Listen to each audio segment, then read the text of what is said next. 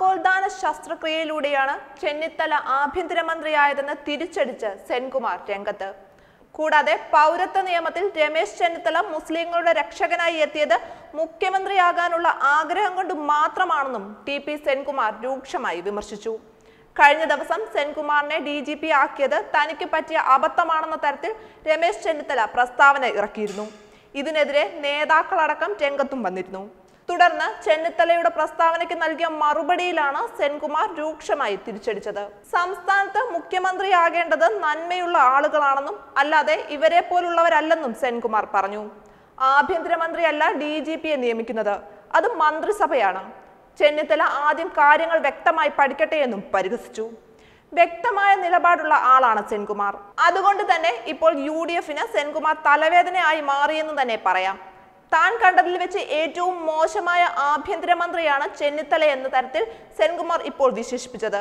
DGP സ്ഥാനത്തേക്ക് സെൻകുമാറിനെ നിയോഗിച്ചപ്പോൾ ഭരണ പ്രതിപക്ഷ പാർട്ടികൾക്ക് ഏറ്റുമുട്ടാൻ അന്ന് കാരണമായ ഒരു വിഷയമായിരുന്നു ഇത്.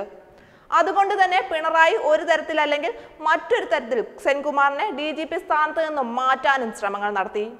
അന്ന് പിണറായിക്കെതിരെ ചെന്നിത്തല വിഭാഗം പ്രതിഷേധവുമായി രംഗത്തുണ്ടായിരുന്നു.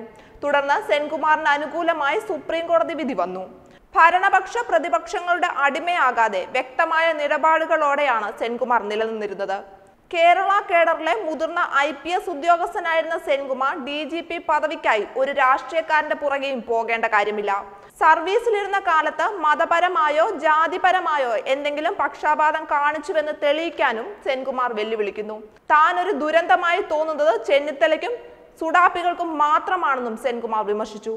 ആവശ്യം വന്നാൽ ഇനിയും പല കാര്യങ്ങളും പറയുമെന്നും താൻ അത് പറയണമോ എന്ന് ചെന്നിത്തല തീരുമാനിക്കട്ടെ എന്നും സെൻകുമാർ പറഞ്ഞു. കഴിഞ്ഞ ദിവസം പ്രതിപക്ഷ നേതാവ് രമേശ് ചെന്നിത്തലയുടെ പ്രസ്താവനയെ പരിഹസിച്ച് യുവമോർച്ച നേതാവ് സന്ദീപ് വാര്യരും രംഗത്ത് വന്നിരുന്നു. കുട്ടിക്കൂറ പൗഡർ ഇല്ലായിരുന്നുവെങ്കിൽ കേരള രാഷ്ട്രീയത്തിന് നഷ്ടപ്പെടുമായിരുന്ന നേതാവ് ഇപ്പോൾ വിലപിക്കുകയാണെന്ന് സന്ദീപ് ഫേസ്ബുക്കിലൂടെ പരിഹസിച്ചത്. DGPയെ നിയമിക്കുന്നത് ആഭ്യന്തരമന്ത്രിയുടെ ചുമതലയല്ല, മുഖ്യമന്ത്രിയുടെ ചുമതലയാണ്. സെൻകുമാറിനെ നിയമിച്ചത് തെറ്റായി പോയെന്ന് ഉമ്മൻചാണ്ടി പറയുകയാണെങ്കിൽ അതിനൊരു സാങ്കേതികത്വം പിൻബലമെങ്കിലുമുണ്ട്. TP സെൻകുമാർ DGP ആയത് അന്തസ്സായി IPS പാസ്സായി വന്നിട്ടാണ്, അല്ലാതെ താക്കോൽ ദ്വാര സംവരണത്തിലൂടെ അല്ലെന്നും TP സെൻകുമാറിന് IPS കിട്ടാൻ അദ്ദേഹത്തിന്റെ പിതാവ് ആരെയും സ്വാധീനിച്ചിട്ടില്ലെന്നും സന്ദീപ് വാര്യർ വിമർശിക്കുന്നു. ഒന്നോർക്കുക, IPS പാസ്സായി ഉയർന്ന സർവീസിൽ വരുമ്പോൾ രാഷ്ട്രീയക്കാരുടെ വാക്പോരിന്റെ പാത്രങ്ങളാകേണ്ടവരല്ല അവരെന്ന്.